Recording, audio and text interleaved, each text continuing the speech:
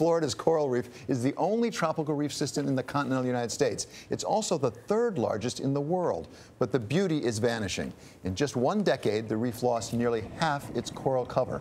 The system stretches more than 300 miles along Florida's coast. Manuel Bojorquez is on the boat off Key Biscayne to show us how citizen scientists are helping efforts to save the reef.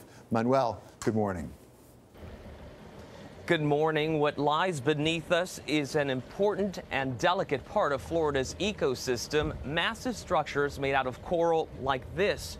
But parts of the reef look like a forest with no trees. So scientists, along with the help of some certified divers, are trying to replant and regrow the reef.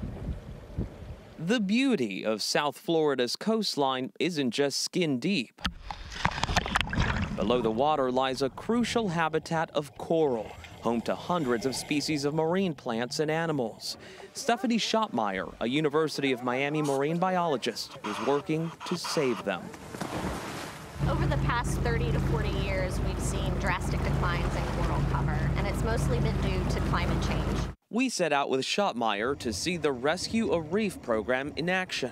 Scientists who are certified divers are replanting parts of the reef with the help of citizen scientists. Citizen scientists are members of our local community that are interested in participating and contributing to any type of science program. And in our case, it's coral restoration. And you've got a waiting list? We have a waiting list.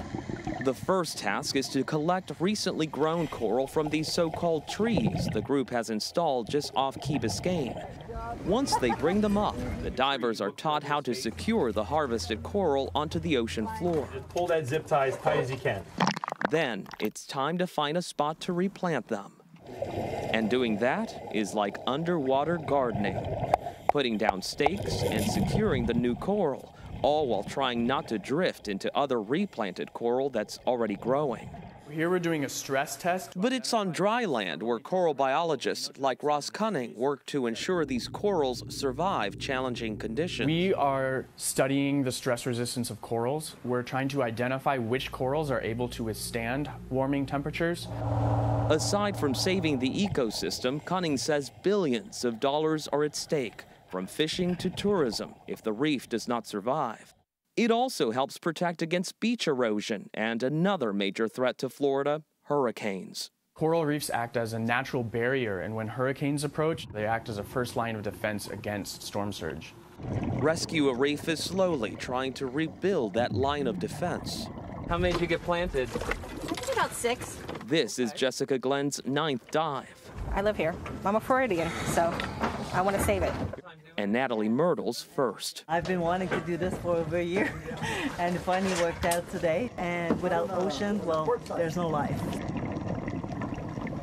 Rescue a Reef is not the only program working to replant the coral reef. Stephanie Schottmeyer told us there is a network of scientists and divers that have already replanted tens of thousands of corals a year, but they have a long way to go. Gayle? All right, Manuel Bojorquez, we thank you. Always good to see you, Manny.